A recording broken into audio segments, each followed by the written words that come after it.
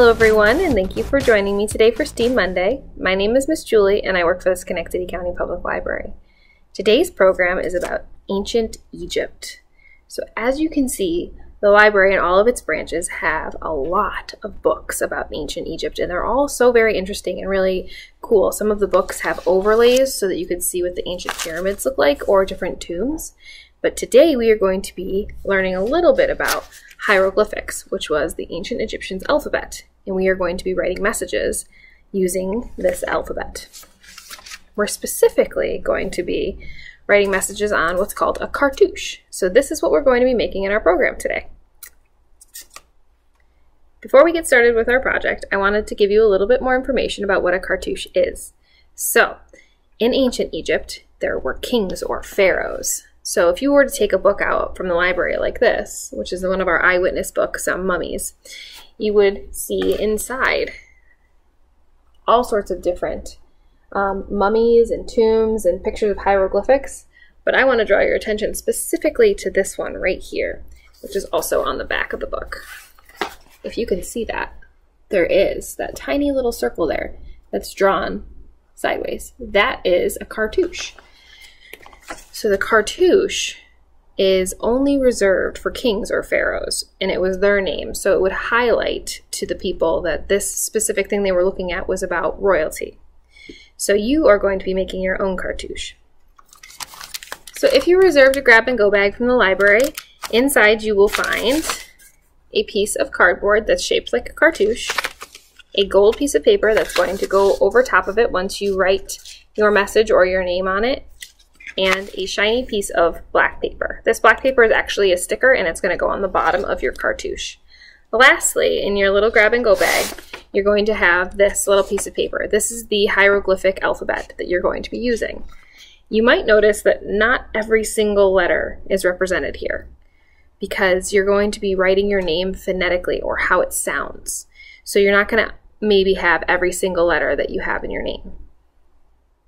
Some supplies that you're going to need at home that are not in your bag are glue, a Sharpie, and a pair of scissors. So if you did not get a grab-and-go bag, you can still do this craft. The alphabet is going to be posted online for you to use, and you can just cut it out on a piece of paper and use it that way. So what we're going to do with your piece of paper is you are going to draft or practice what you're going to write on the back. So the first step is you're going to take your cartouche and you are going to trace it on the back of your alphabet page. So let's do that right now, okay?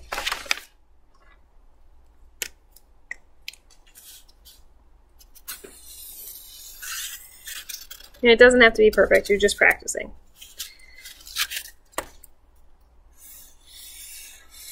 All right, so this is what mine looks like so far. And then you're going to have to decide what you're going to write on your cartouche. So this one that I made before has my name. It says Julie on it. But this time I think I'm going to do the word read. So I'm going to need the R, the E, the A, and the D. So I'm going to sketch all 4 of those letters out on the back of this paper.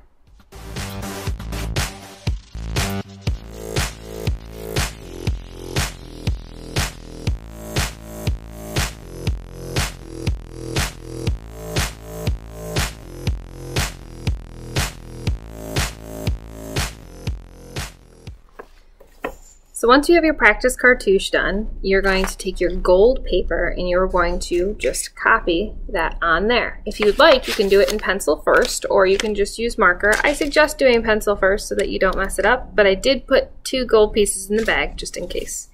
So once you're ready, just transfer it onto this.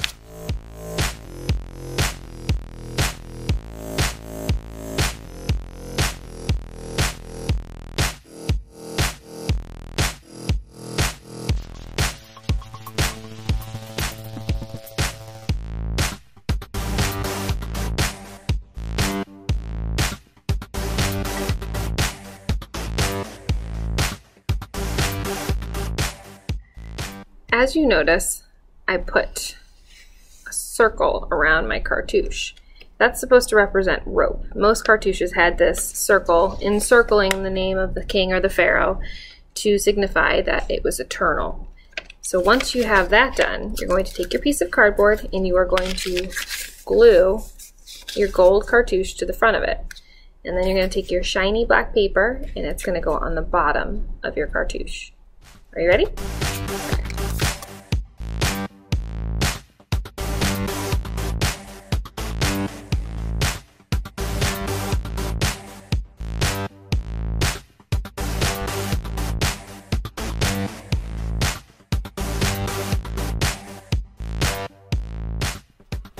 So there you have it. You've made your very own cartouche. So please make sure that you take pictures and that you post them in the comments below so that we can see your cartouche, and then you can even try and decode each other's and figure out what they say.